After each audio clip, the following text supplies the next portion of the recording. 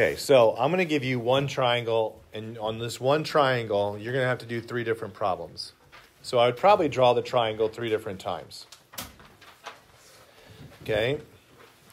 Now, you need to think of this as a practice work sample. Okay?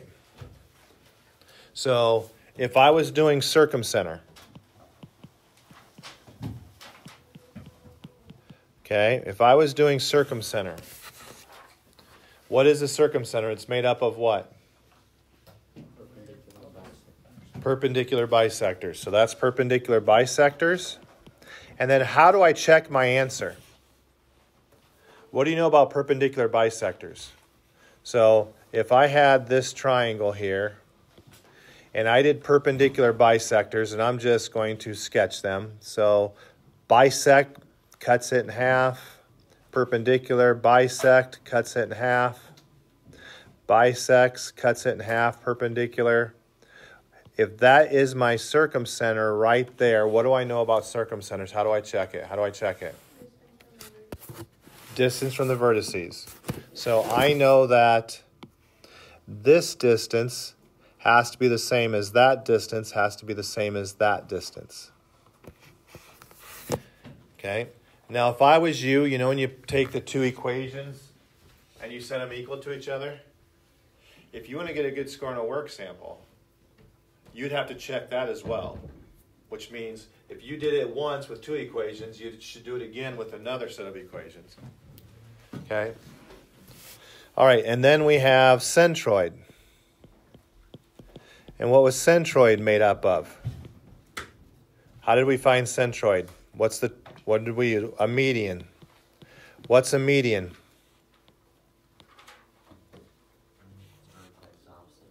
Vertex to opposite midpoint. So if this is a midpoint, it'd be from vertex to midpoint. If this was a midpoint, vertex to midpoint, vertex to midpoint.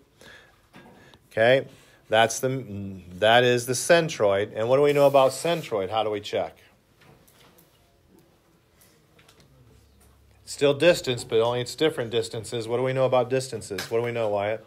Shorter distance from what the midpoint centroid is double the... Yep, so this distance is half of that distance. This distance is half of that distance. This distance is half of that distance. This is twice this, which means that this is half of that. Okay?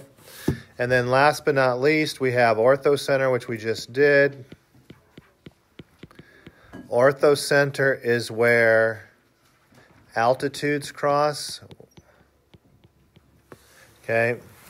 And so the hard part about orthocenters is that it's tough to really check your work other than just redo the problem again, right? So I hate that, but if you choose to do the altitude, then, or if you get the altitude, then you're just going to have to go back and redo your work all over again to check your work, to verify your work, right, for verification. Okay, so knowing that, here is your one problem. Let's say A is, let's go, a negative 14, a negative 10. Who knows what this is going to be like, just so you know. B is, let's go, 8, 8. And C, let's go, 12. Oh, negative.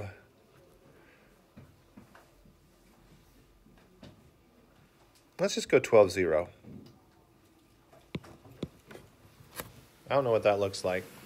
But when you graph it, if it doesn't look like a very good triangle, let me know and we'll tweak that a little bit. I can make that like a negative 2 or something.